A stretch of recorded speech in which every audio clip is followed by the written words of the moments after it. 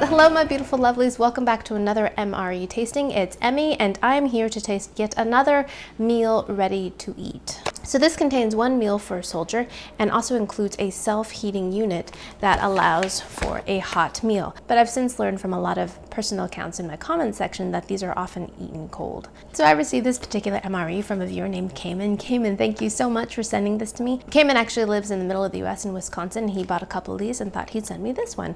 And this actually is not a flavor I've ever had. It's menu number 5, chicken tomato feta. And if you like these kind of ration tastings, be sure to subscribe and I'll put the link down below to the playlist of all my other ration tastings. All right, let's get started. Caiman says he hopes this one will open more cooperatively than the other ones I've had, but oh gosh, I always have a hard time unpeeling these.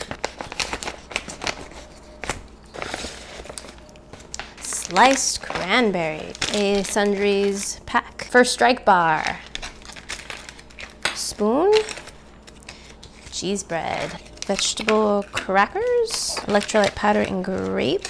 Cornbread stuffing. Wow, that's different. Here's the ration heater.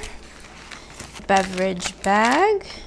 And there is the main entree, chicken with tomato and feta cheese. All right, lots of new stuff. Great. And dear lovelies, do tell me how I decode this to know the date of manufacture of these. I will want to know. I know I can look it up, but I forgot to do so before I started filming. So do let me know where the secret message is, where I can decode when these were manufactured, because that would be great to know. So the first thing I'm going to do is start by heating up the entree. There it is. Now we don't want to go all the way down, and then we're just going to add a little bit of water. All right, that's it, just a splash. Shake it a little bit to activate. We'll put on a little incline so it doesn't leak, and yeah, let that warm up. Oh, look, there's a cornbread stuffing. I'm going to put this in the ration heater as well, just so that's nice and warm. I'm going to quickly slide that in there as well. Kind of snug for 2, but it'll still work. So while those are cooking, let's have the cheese and crackers. Boy, they look like saltine crackers, a little bit tanner in color and little flecks. I'm not sure if it's my imagination, but it does smell a little vegetal, a little bit like celery. Let's just try it plain and see if I can taste any vegetables. Here we go. Itadakimasu.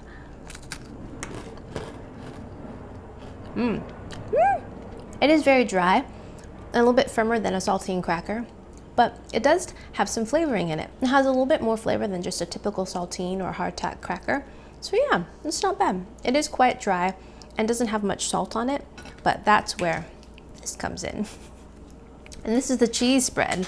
Smush it up a little bit, and let's try some on a cracker.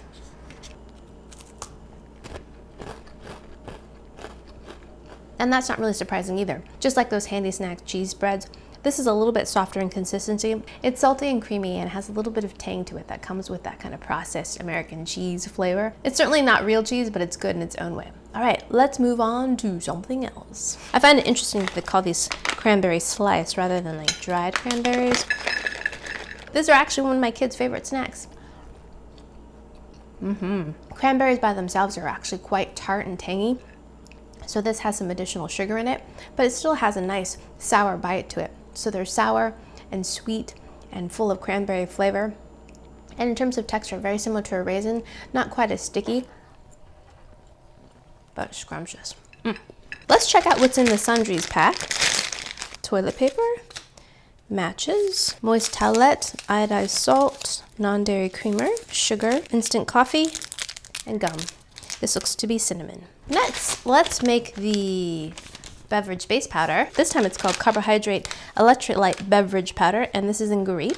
I've never actually had the beverage powder in a bag quite like this before, but I can just add the water to this. This is great. It smells just like grape Kool-Aid. Anyways, here I have a glass of water, and I'm just gonna add it to that so you can see it. Wow, look how blue it is. I've never had a grape drink quite this color before. All right, cheers. Wow. I haven't had that in a long time. It tastes just like grape Kool-Aid. It's a little more sour, and it does have a little bit thicker viscosity, more like an electrolyte drink. And I imagine there's probably some salts in there as well, so you can stay hydrated. Besides a really scary color, it's not bad for what it is. It just reminds me of being at a birthday party when you're like 6 years old. So let's check on our entree. Check this out. It is quite hot. Whoa, whoa, what a mess. Oh wow, look at that. And then let's open the stuffing, which is pleasantly warm as well. Whoa, that looks interesting. The chicken looks pretty appetizing, but the stuffing does not. All right, let's try the bite of the stuffing by itself first. Here we go. Itadakimasu. It actually tastes better than it looks. The texture is very similar to polenta. It's a little bit pasty and kind of gummy, but it's pretty well seasoned. I taste some celery salt and some onion and garlic in there. The chicken looks pretty tender.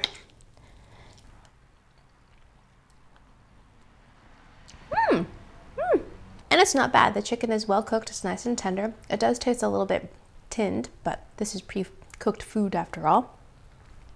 And I initially tasted some basil and tomato, and then it's got a really sharp, tangy feta cheese bite. And if you don't like feta cheese, you might not like this. It might be a little bit strong, but I think it's pretty good. All right, let's try a bite with the stuffing as well. Yeah, and I would say that's better because the sauce is quite strong. So when you have it with the stuffing, it kind of takes some of the strength out of it. Let's try it on a cracker. And actually goes really well with the cracker as well. Yeah. And for dessert, let's have this. And this is the First Strike Nutritious Energy Bar. I think I had these back in one of my very first MRE meals, but it's been a long while. There it is. It looks a lot like a power bar or an energy bar. It's soft, and it looks like a very dense, compressed brownie. It smells like one too. It smells slightly boozy, actually.